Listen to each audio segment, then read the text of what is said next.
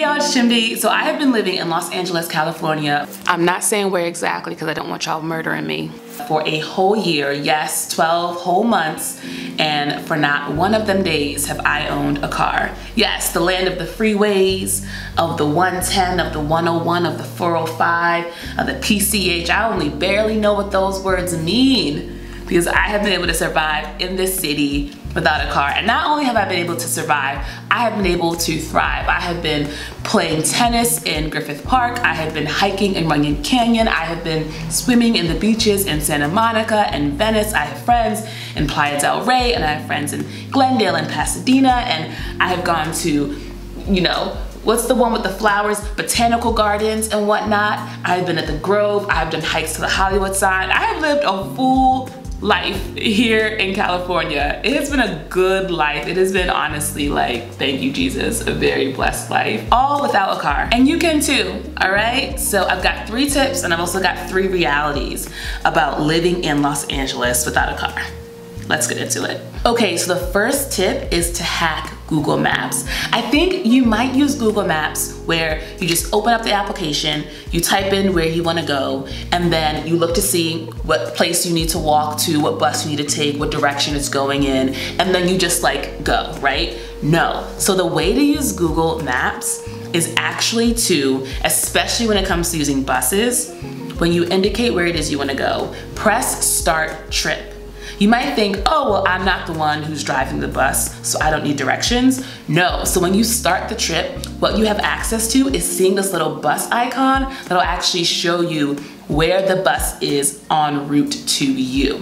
And that means you know exactly how long you have to power walk to that bus stop so you don't miss the bus. Because what can happen if you just glance at Google Maps and you just start walking is that something could change in between the time it takes for you to get from A to B, where the bus actually speeds up, it slows down, and so you end up possibly getting to the bus stop and waiting longer than you have to, or finding out the bus has already left you. And I will tell you, there is no greater betrayal than when you get to a bus stop on time and the bus has already left. Nothing hurts as much as that. So the key is to avoid that completely and put in the location you're going to and then press start the journey. On top of making sure you know exactly when your bus is gonna be there, I would always suggest you give yourself 10 full minutes to be waiting at your bus stop before your bus is supposed to be there. Yes, 10 full minutes. The buses, they are pulled by their own spirit. They don't obey time the way you and I do. They are pulled by their own spirit, their own journey, all right? So it's up to you to make sure you are there ready. It is not up to the bus to be there on time, okay? That is what you have accepted because you have decided to not get a car. Hey y'all, Chimdi from the patio here. Another thing I wanted to mention about the bus system is actually right now, I don't know if it's because of Corona, buses are basically free right now. So it's super duper affordable to get to places using public transit. And obviously I do not advocate stealing, but our metros are pretty lax when it comes to checking fares is all I'll say. But like I said, I do not advocate stealing. Okay. And that's only one of the features of Google Maps. So you can use Google Maps to determine, you can plan your route by when you wanna leave, when you wanna arrive, by the modes of transport you wanna do. So for instance, sometimes they might only show you how to get there by bus because that's maybe more convenient or that takes fewer stops. But actually, you know, since you're on the road, there might be more traffic with buses and you wanna eliminate that, or even just like zone out on a train. And so you actually need to go into the settings and change it so that make sure they're actually showing you train options, and that could end up saving you like a ton of time and a lot of headaches. So definitely leverage Google Maps. Make it your best friend as you are navigating this city. And speaking of navigating the city, the reason why you want to learn Google Maps is because it will save you time. And time is the biggest thing that you will need to consider when it comes to creating a social life for yourself. Because sometimes it'll actually make more sense for you to just get an Uber and a Lyft because the place you're going is 2.5 hours away and it takes 5 trains to get there. And it's just, you know what? It's worth the cost and the price to just pay that.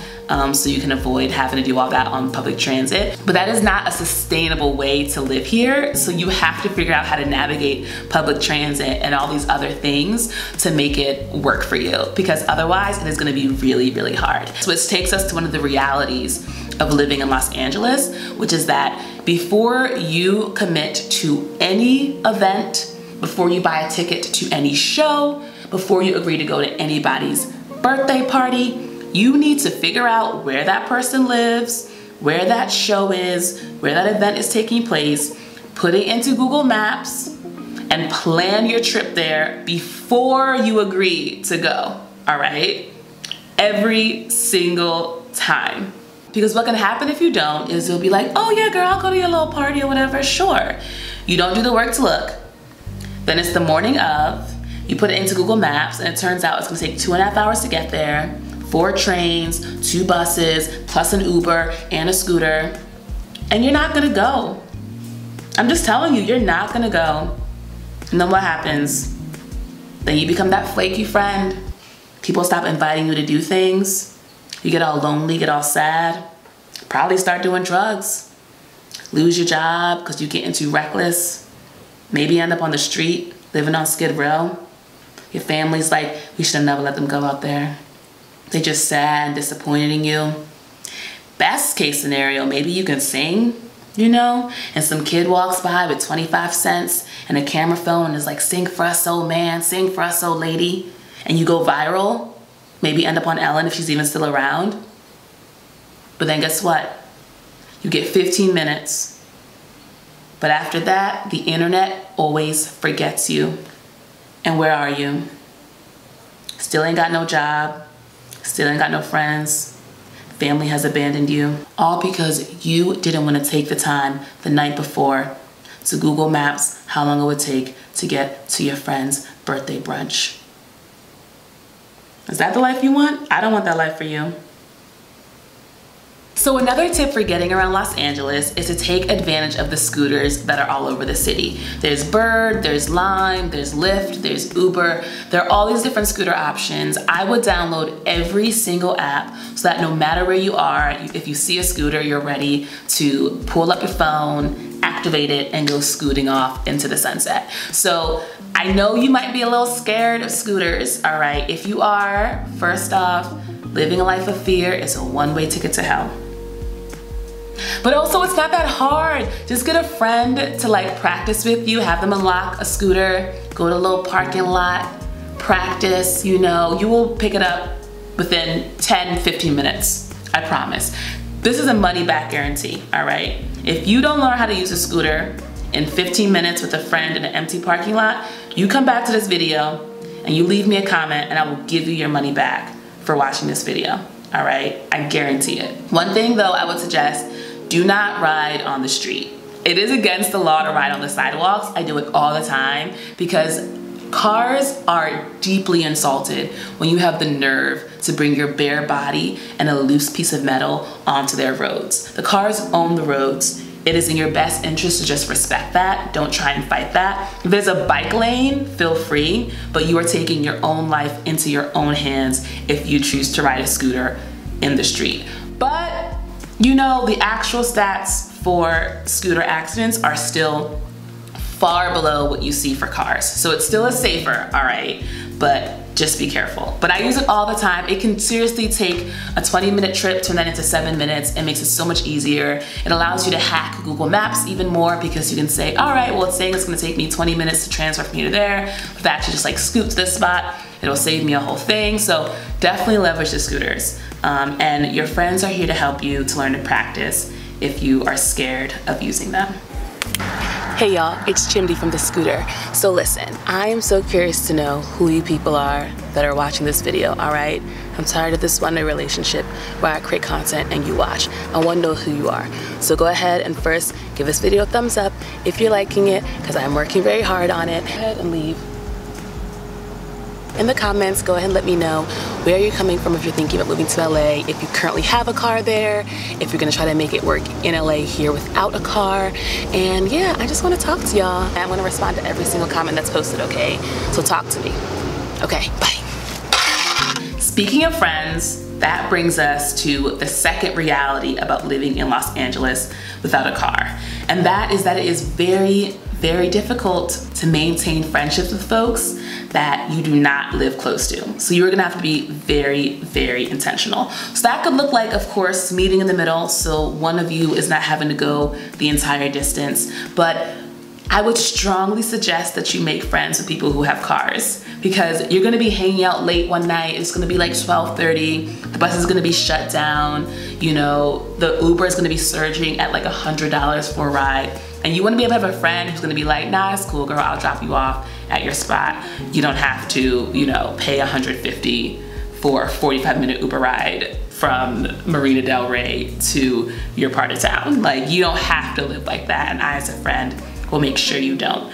So that's something that I would really strongly suggest. And what's great too is that those are the friends who will be going on adventures because they have a car. So by becoming friends with them, that means you get access to cool road trips like Ojai, for instance. Check out my video on my little road trip with my friend Bree, who has a car. Love you, girl. It just gives you all this great access because California has so much cool stuff, and a lot of it can only be accessed by car. So you need to have people in your life who have a car so you can have access to. And then my final tip for how to live and thrive in LA without a car, it's the most important one, and it's really applicable to those of you who are gonna be renting, and that is find a walkable area to live in. So you can just Google walkable areas in LA and they'll give you lists and you can explore. So MacArthur Park is an example, Koreatown is an example, certain parts of like Silver Lake are an example, Venice, Santa Monica. Now, chances are if you're watching this video, you're probably too broke to afford to live in Venice or Santa Monica, but maybe you're into getting roommates, and that's cool. It's not my lifestyle, I can't relate to that, but you can get some roommates, you know, share things, sharing's great. Share a fridge, share a bathroom, share walls, just hear each other, just getting it on, you know? And if that's what you're into, I don't judge you. We're not, on this channel, we're not judging nobody, all right? We are all sinners here, okay? And that speaks to the final reality of living in LA when we talk about sinning. It's gonna be really hard to maintain a relationship with fornication.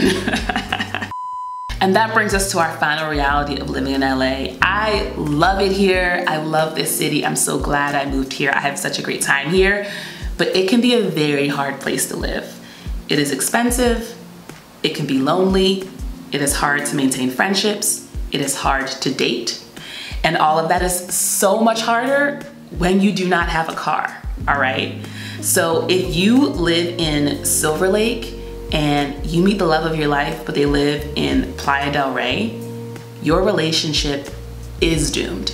You will not make it because no one has time for that traffic. And that's just the reality. So you need to make sure you are living in an area where you are able to get your groceries, you are able to go to public transit, you are able to go to the library, to the park, all the things that you will need in your life to be happy. You need to make sure they're in walking distance or in scootering distance, because if not, it's gonna be really, really tough for you to live here. You're gonna end up being really unhappy, and you're probably gonna end up leaving and being that person who watches LA is overrated videos to make yourself feel better. And that sounds sad.